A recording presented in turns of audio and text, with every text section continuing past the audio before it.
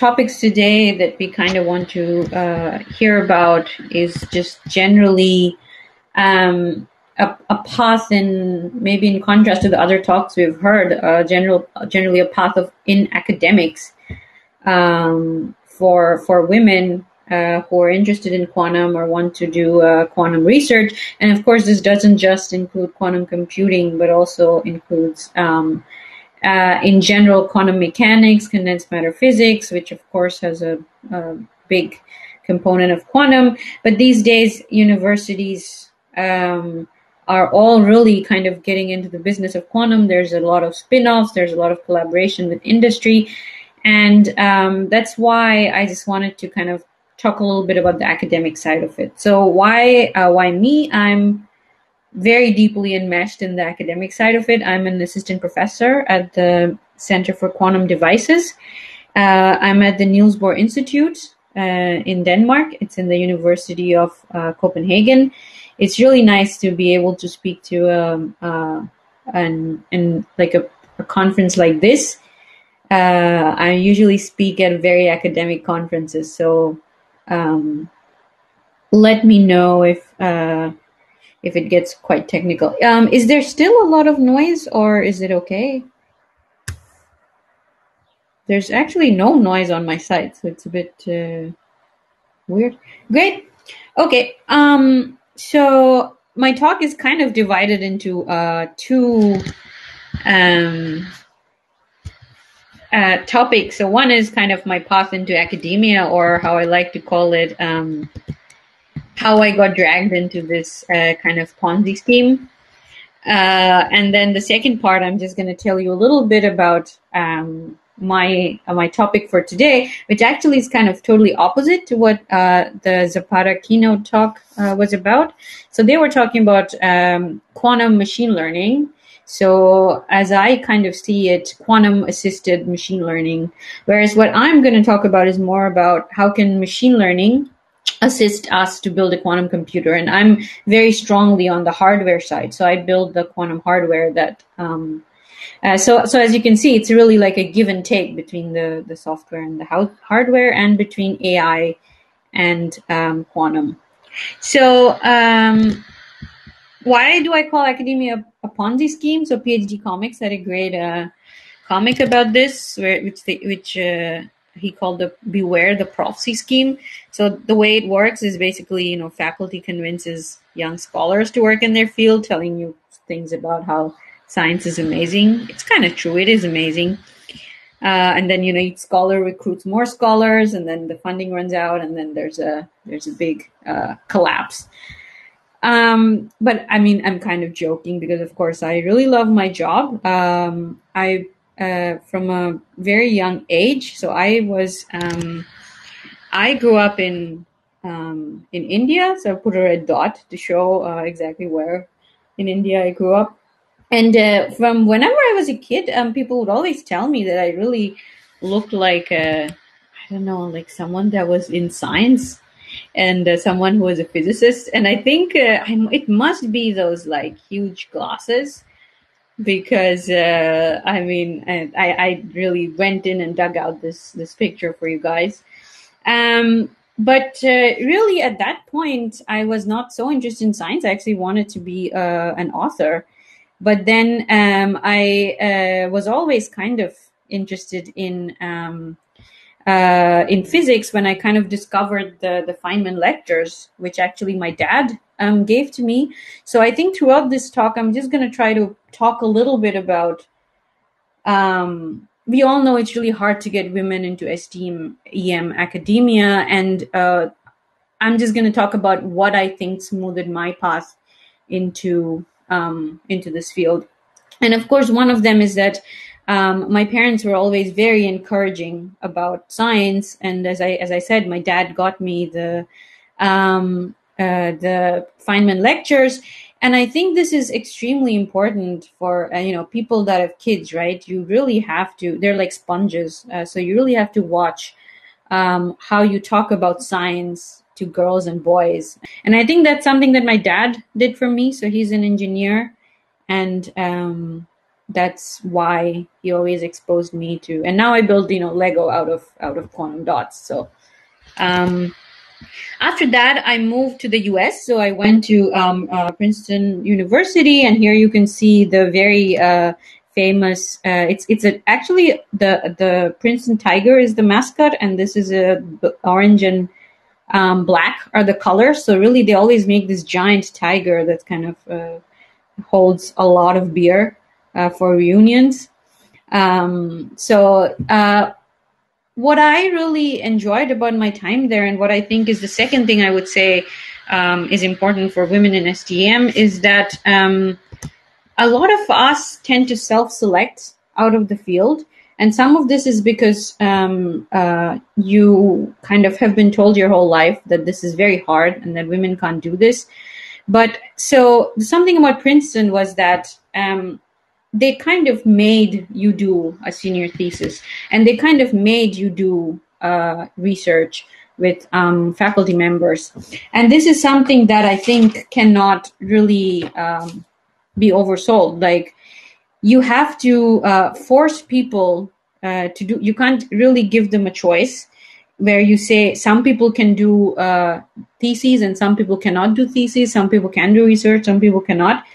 Because a lot of people, they might be really, really great researchers, but they just lack that confidence to say that, yes, I would be an asset to the lab. And I would be, yes, I'm going to be the person that discovers the next big thing, right? So the moment you get them in that lab, they're going to work really hard, but they just don't know that it's something that they could do really well. So that's why I would say that I was able to do 3 years of research in a lab at Princeton, and this really helped me out. And what you see here on the slide is kind of the kind of what Princeton writes about their senior thesis, that integral to the process is the opportunity to work one-on-one with a faculty member. And this really, I think, makes a difference. So after Princeton, I kind of again made quite a big jump where I moved to London. So I was supposed to go to Oxford, but then our whole lab moved to University College London, which is really nice because I got to actually see, the city itself and have a great time actually not living in a tiny one-horse town. So that was super great. And this is also something I would like to highlight, that that I think is important as women, that we put ourselves first sometimes, right? Like if doing science is your passion, and to do science you have to, in your 20s you have to move a lot, then do that. People around you will adjust. You cannot say, what are my parents going to do? It's true that a lot of people have obligations that they cannot let go of. And of course, those are very important, and workplaces have to be flexible in order to accept those. But on the other hand, it's also very important that you are able to tell yourself, and this is something people kind of maybe tell women not to do. You can tell yourself, I want to move, I'm going to move, and everything else, I'm just going to have that fall into place. And then, so of course, now I moved to, again, after my PhD, to Copenhagen. That's where I am now. So this view of the city is really the strictly, like, we only have 2 days of summer view, so it does not look like that. I know at this moment there's sunlight on my face, but that's just, they're trying to trick you. And I moved to the Niels Bohr Institute, which I guess all of us in the field kind of know that the Niels Bohr in Copenhagen and these places around the early 1900s were kind of the birthplace of quantum. And this is kind of why I feel really honored to be here and to work with a lot of great people. Of course, I don't spend my time outside. I spend most of my time in the lab, doing strange things with liquid nitrogen. And here I would just like to flag that we are very much hiring PhDs and postdocs. So You feel free to contact me if you're interested. And as I said before, all these universities, a lot of them now are wising up to the fact that there is a lot of interest in quantum from industry. And I see a question about remote PhDs and postdocs. Yeah, so remote is a bit difficult, but let's have a talk about it. And somebody also asked that it depends on your point in life. Exactly. I mean, I totally agree with you. And that's why I said that it totally matters about people depending on you. But, you know, all I'm saying is that give yourself the same leeway that a guy in your position would give you. I think that's the main point of what I was trying to say there. Right. So at our university, we also have a spin-off called QDevil, which is very different from a lot of these software companies. And what we do is kind of essentially build electronics that help you control quantum hardware.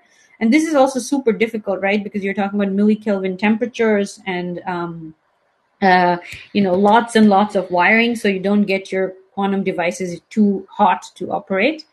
So that's something that I'm also very interested in. And Denmark is really interesting. I mean, I recently got featured in the newspaper. I couldn't read any of it, of course. That was kind of nice. I'm trying to learn Danish, but I've made more guttural sounds than I have ever made in my life. But it's not all perfect, of course. This is a picture I took from, I think, one of our gender balance seminars, where if you look at this kind of pipeline, then there's almost like equal amounts of women and men taking master's degrees. But somehow, right after the master's degree, this just kind of starts falling off. And by the time you get to the full professor level, there's already a huge gap. And this kind of brings me to the last point that I wanted to mention with regards to my journey, that what is really, really important and what can really make or break your career is to find a good mentor and a good lab environment, because the structures of power in some ways are still somewhat against you. So you have to, I mean, of course, not to, scare anyone, because, there are a lot of women now that are really overturning these stereotypes and becoming professors and having great careers in academia.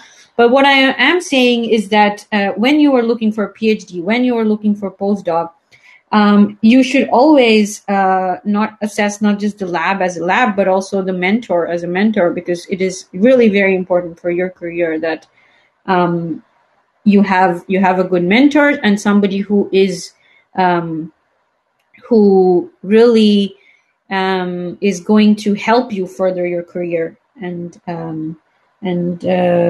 also something that I think is slightly controversial is that what I will say is that the fact about authorship and collaborations, as women, we're taught to be a little maybe diffident societally.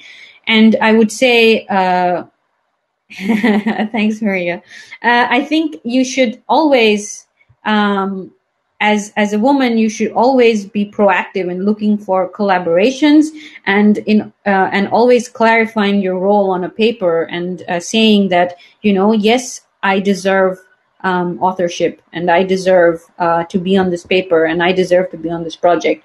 And this is something that potentially you will have to do a lot, and that sucks. But that's also hopefully something that is slowly changing. And I think that is my last 2 cents of how to kind of make it to near the top of this prophecy scheme, because I'm still, I would say, not at the top. But I'm gonna move away from that now and just tell you very quickly a little bit about how I use machine learning in terms of building quantum dot tuning. and for qubit classification. So the kind of qubit I work on is, of course, you know that 0 and 1 is what makes a digital bit. But what I work on is these arrays of quantum dots, which each host electrons. And as you know, electrons have spin, and depending on whether they're in an upspin or downspin state with respect to some external magnetic field that you've applied, you can kind of call that a 1 or a 0, and this is now becoming your qubit. So I won't go too much into these details. I'm going to just say that what is a challenge for us is to build something like superconducting qubits have already done, is to make addressable qubits that have nearest neighbor connections in these arrays, and where you can perform simultaneous readout of states. Another thing I would like to highlight is that spin qubits are very, very small, so you can fit a lot more of them on a chip than you can if you have superconducting qubits. Of course, there are downsides to them as well, because you have lots of gates that you have to get out of your cryostat using wires. So here I've kind of summarized, some challenges that I work on. So one is, how do you design sensors that can read out these, arrays at this kind of fast and simultaneously? And lastly, how do we engineer interactions between these elements? And I'm just going to quickly show a picture of the kind of devices I work on. And this is, I'm sorry I can't go too much into it, but we can discuss it later at some point. This is a 2x2 system. This is a 2x(n) system. So the dots here represent quantum dots, which can each hold one of these qubits or electrons.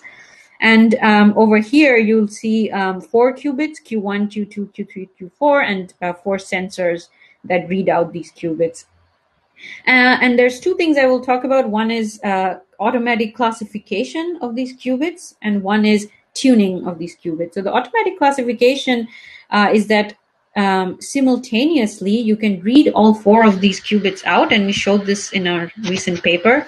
I've just shown here quickly 4 traces for all 4 of these qubits, where you can see the oscillation of the qubit from 1 to 0 and back again. And the thing we're working on with machine learning there is where you send a single wave and it reflects off your qubit, and just by your naked eye, you can kind of see the difference between the red 0 state and the 1 triplet state. And in my mind, I'm not a machine learning person. So in my mind, what this kind of says is that if your eye can distinguish these 2, then that's probably something that a neural network or a good machine learning scientist can help you distinguish very quickly. So this is what we are working on with regards to these devices.